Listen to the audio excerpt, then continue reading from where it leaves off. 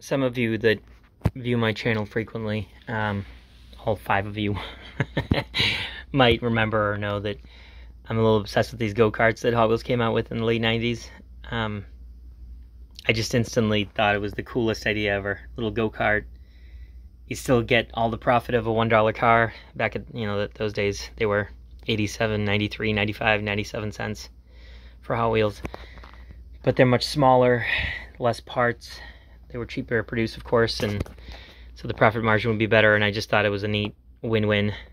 Us enthusiasts would get a neat little go-kart thing, and Hot Wheels would be able to churn out some cheap die-cast cars that will sell at whole price anyway. So I've been collecting these off and on.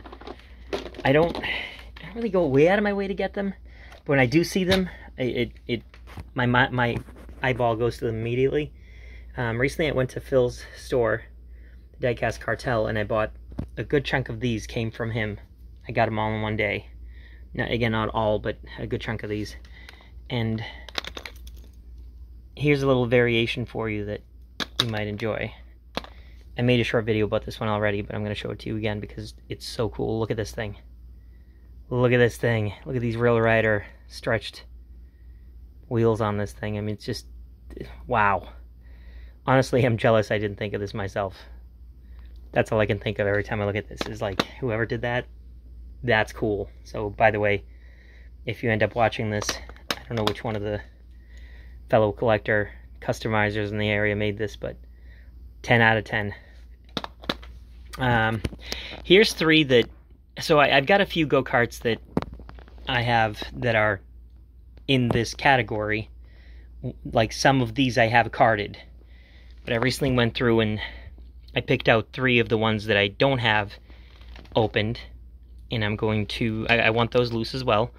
So I have these 3 that I picked out. They were kind of my top 3 of my carded go-karts that I want to open in order to add to this collection. There's a couple of doubles here, so that works out perfectly.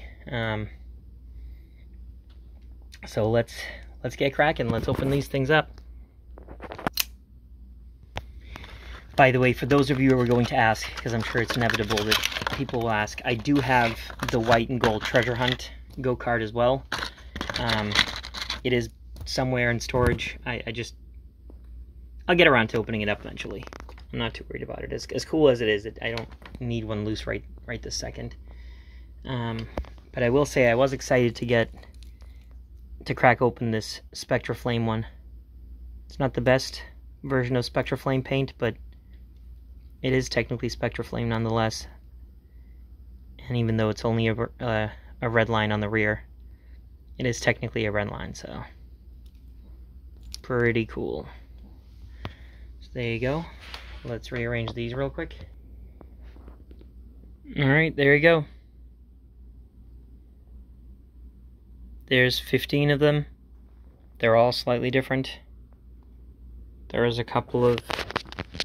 technically a couple of them are the same one, or it's a repeat, like this one and this one. But not only is it a variation, but one has the original wheels. This one is the one with the stretched Rail Riders.